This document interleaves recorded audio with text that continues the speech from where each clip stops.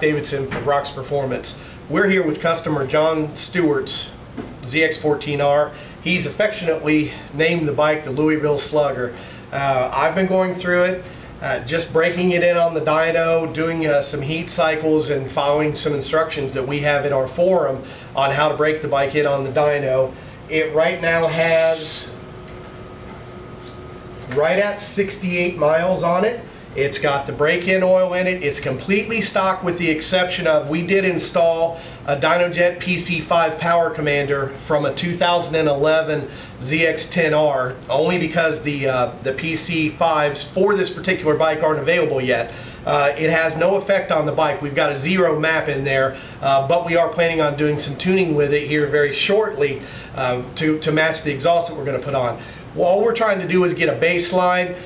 We're just going to see how quickly we can make power with the new ZX-14R by changing the oil, going with some products that we know work very well. We wanted to get a baseline, see what we're going to start with, and just throw parts at it just like you would in your own garage and see what we can come up with. We'll show you the dyno charts here, what we started with, and see how quickly we can get this done. Okay, our conditions here today on the dyno are fantastic. We've got a SAE correction factor of 1.01. It's been hovering around 1.00. The humidity's low, 34–35%. It's about as good as we get here on our dyno. Max values, 197 horsepower in 5th gear, 195 horsepower in 4th. That's not uncommon. You usually get a little bit less tire spin when you make your pulls in 5th gear versus 4th. You can see a nice little gap here, 10,000 RPM between the two runs. The bike is completely stock. You know, the ZX-14R just never ceases to amaze me. That's fantastic power. We're gonna go ahead. You know, I've already broken it in using the techniques that I describe in our forums. If you go to brocksperformance.com, look at our forums. I've got suggested break-in. Even though the bike only has 68 miles on the engine, it's ready for synthetic oil. We're going to go ahead and put in some of our Alisyn less than zero weight fully synthetic motor oil and our Petron additive and see what kind of gains we've got. We really don't have any kind of any idea what the assembly company used when they put when they put this bike together. It could be fantastic motor oil that's in it right now. It could be horrible. It's really just sort of a gamble. So we're going to go ahead, make that swap real quick, and we'll be back with the results in a minute.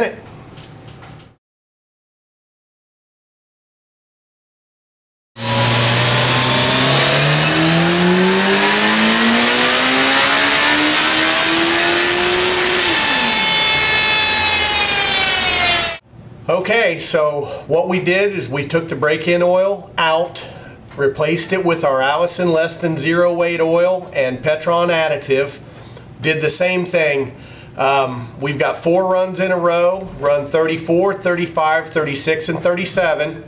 The even numbered runs were in 4th gear, the odd number runs were in 5th.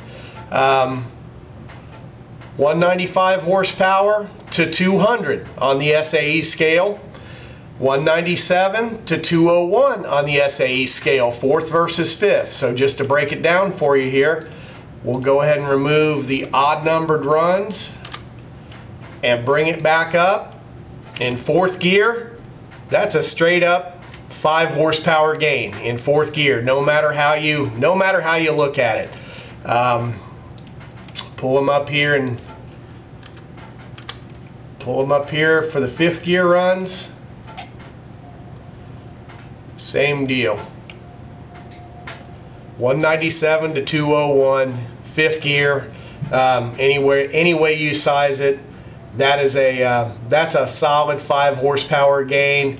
Basically starting up top, 8,500 RPM, all the way through the middle. That's just really impressive.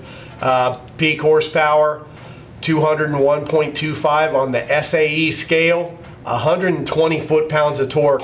Once again, this is a stock bike, stock exhaust, no tuning, stock ECU, all we did was change the oil. The ZX-14 is really impressing right now.